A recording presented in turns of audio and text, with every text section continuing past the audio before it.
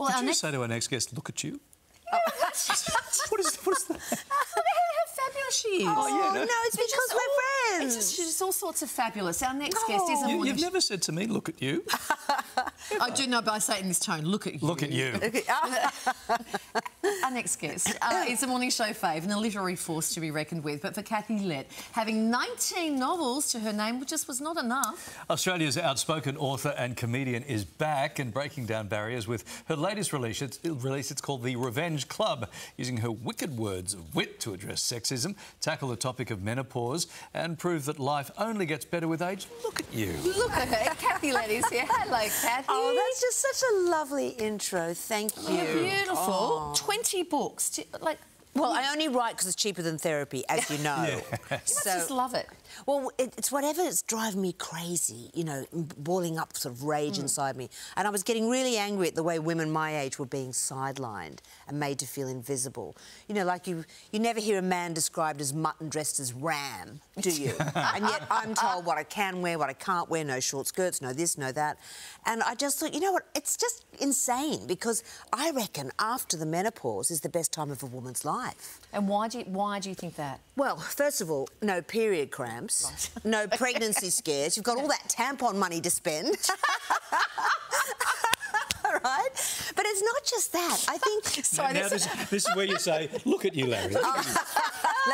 Larry will be lactating at the end of this conversation, I'm sure. Handbags, not sanitary items. It's fabulous. Well, that's right. And also, I think, you know, as women, we're brought up to be decorative and demure and sort of nice.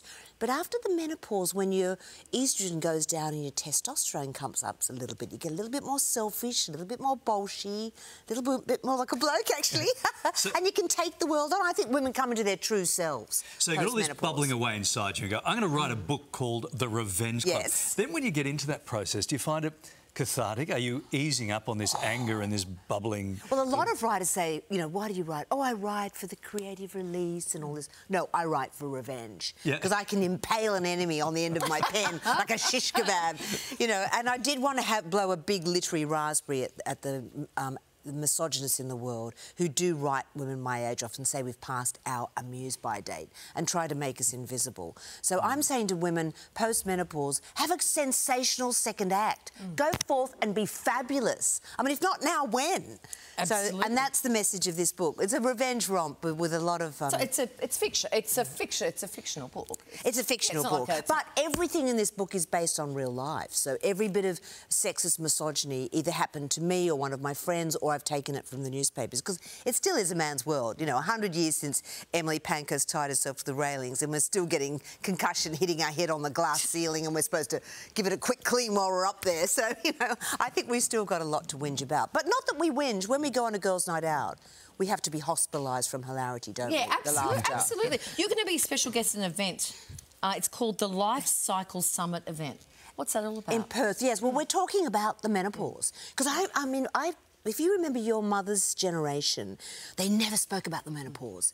You know, they'd be in a kind of cardiganed coven in the kitchen talking about the change, you know, as though Voldemort was coming. So at least we are now really talking about this. And so I try and bring some humour to it as well, because, I mean, I do think God is a bloke. You think of all the things women go through when you first get taken hostage by your hormones as a teenager with your periods once a month. Then there's pregnancy, where everything swells to sumo wrestler proportions. Then there's childbirth, where you stretch your birth canal the customary, what, 5 kilometres? Yes. Then there's mastitis, then there's the menopause, and then just when everything goes quiet, you grow a beard. I mean, how can that be fair? I could make like a macrame hanging basket arrangement with what's going on here. Why?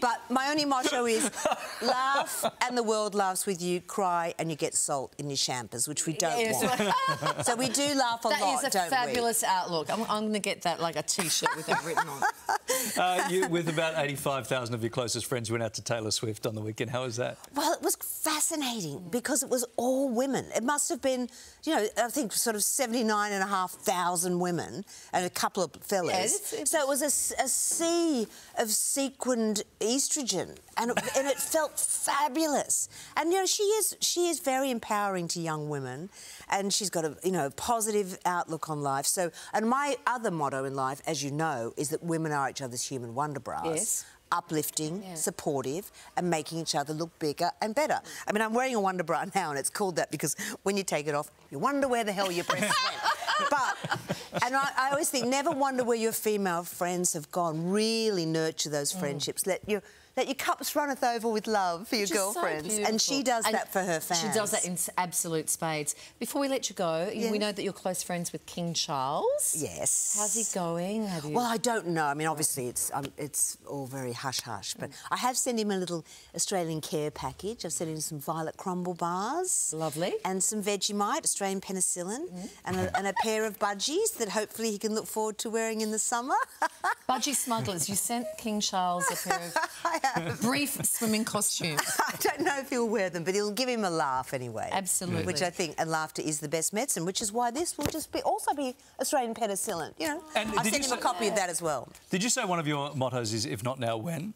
If not now, when? Yeah. I have that tattooed on my chest. Do you? It means something different for us, obviously. Well, I think I need to see it. I do. I think it's time we had a little bit of pecs appeal. Well, what do you think? If not now, when? How fabulous. Yeah. But it's probably... it's different. It's probably different, because I've been through all those stories. No, but men also, you go through stuff.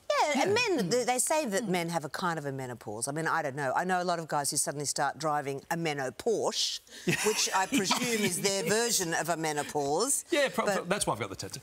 Hey, so good to see you. Always such fun. It's so lovely to be here. Come and see us again soon. Oh, I love being home. It's just so and say hi to your mum for country. I will. Yeah, 92 and going strong. Great. Yeah. Beautiful stuff. You can get your hands on a copy of Kathy's new book. It's called The Revenge Club. That's what it looks like. Very funny, and it's out now. Go and buy it now. If not now, when?